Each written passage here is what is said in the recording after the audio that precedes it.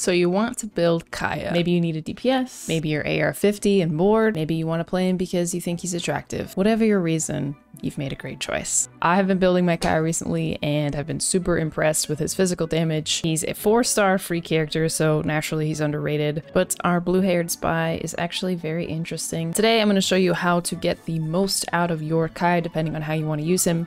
We're going to talk weapons, artifacts, team compositions, talents, and constellations, and how to maximize stats so that you can get exactly what you want out of Kaeya. At first glance, Kaeya's attacks are fairly simple, but if you look a little closer, and you may have noticed this already, his 4th attack, much like Keqing, actually allows him to teleport around an enemy. Here's how it looks in action, and if the enemy is already downed, by the time he gets to the 4th attack, he'll teleport to the next enemy within that region.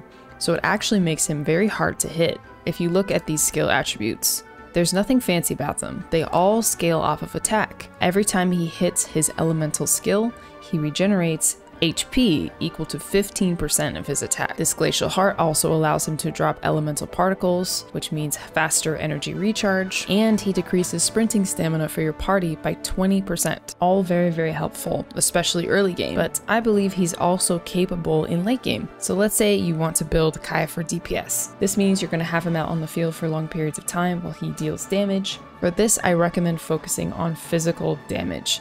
Kaeya's basic attacks are not infused with cryo, so that means you can really maximize his attack by increasing his physical damage. If you're looking to use him for support, meaning you only want to have him out to apply cryo with his ult or his E and switch to another character, I would say focus on cryo damage. This will boost his elemental attacks. For weapons, my chief recommendation is the Aquila Favonius. Main reason, it has a extremely high base attack and you get this juicy physical damage bonus. But this special is also super overpowered.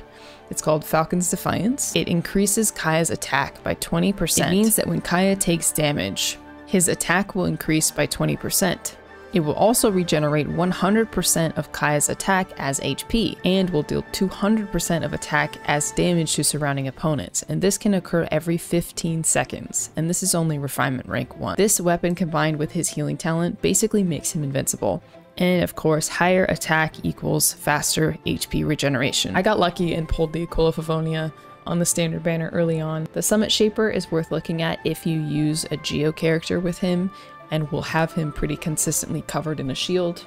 The Jade Cutter is also a great option.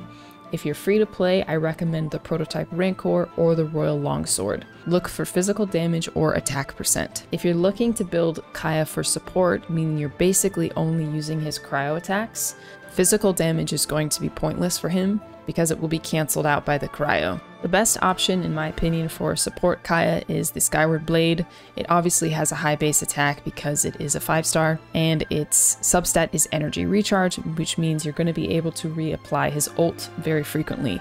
The Jade Cutter is also a great option here, or the Favonius Greatsword. Now let's talk talents and talent priorities. When looking at prioritization, this first talent is going to be the most important because that's what you're going to be using him for the most. And this is where you're going to see that physical damage come to life.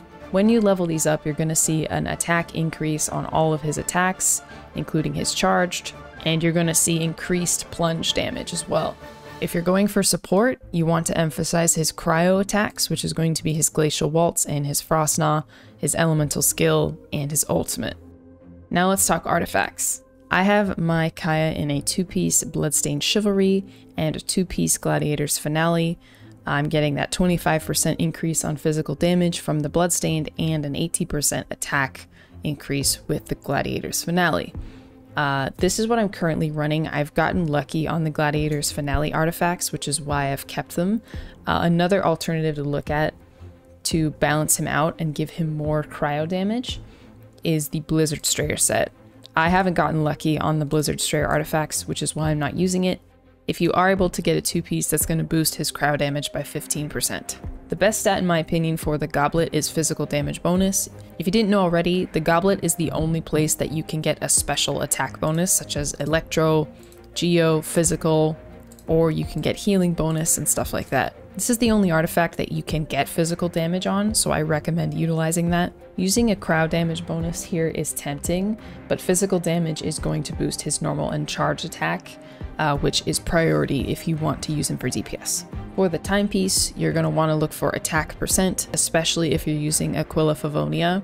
This attack percent is going to scale off of Kaeya's base attack, which includes Kaeya's base attack and his weapon's base attack. Feather is obviously attack, and flower is HP. For the hat, I recommend looking at crit damage, not crit rate, and I'll tell you why in a second. The main substat you're going to want to look for is attack percent, crit rate, and crit damage. Flat attack is also good, but it's not ideal because you won't get as high of an increase as you will with attack percent. If you're looking for a more frequent burst release, energy recharge is also worth having, but not necessarily something to target. Same with elemental mastery. My Kaeya's elemental mastery is low, and that's because I'm not using him for elemental reactions. If you're looking to use him for elemental reactions with characters like Xiangling or Xingqiu, elemental mastery is also valuable, but not necessarily something to target. Before we look at constellations, let's look at my stats overall for Kaeya. We're looking at 2000 plus attack, 17k max HP. Now you might be asking, why is your crit rate so low? In order to explain, let's talk about Kaeya's constellations and team comp. Unfortunately, I have not acquired any of Kaeya's constellations, but Kaeya's first constellation is excellent. The crit rate of Kaeya's normal and charge attacks against opponents affected by cryo is increased by 15%. So if you're able to consistently apply his E, or if you're running him with another cryo character that keeps cryo on the field like Ganyu, this is going to be super helpful. This C2 is also worth looking for, especially if you're using him for a support role. This means that every time his Glacial Waltz, which is his ultimate, defeats an opponent, it's going to increase duration by 2.5 seconds, up to a maximum of 15 seconds. So this is going to be great against mobs, or will allow you to get elemental reactions more frequently. Let's skip to C4. If Kaeya's HP falls below 20%, it will create a cryo shield that absorbs damage equal to 30% of Kaeya's max HP, and this will last for 20 seconds. With my current build and the healing properties that Kaeya has already, he is very much a tank, and this is just going to make him even stronger. In his final constellation, his Glacial Waltz will generate an extra icicle and will regenerate 15 energy when cast. That will increase his energy recharge even faster. Pulling a Kaeya constellation is more rare than pulling a 5-star, so good luck with that. But even without constellations, he is still worth it. Last but certainly not least, let's talk about team composition. I won't go over every possible team comp because you're smart, you can figure that out yourself, but I will show you what I'm running. So Kaeya is my second DPS, with my main DPS being Hu Tao, Ganyu for charge DPS, and Xingqiu for healing, defense, and support. Hu Tao is a very high-risk, high-reward character. She benefits from having low HP, so it's great to have Kaeya to sub in for physical damage when Hu Tao is either on cooldown, low health, or she's dead. Ganyu is great because she has the cryo flower that helps keep cryo constantly applied to enemies, which is going to increase Kaeya's attack.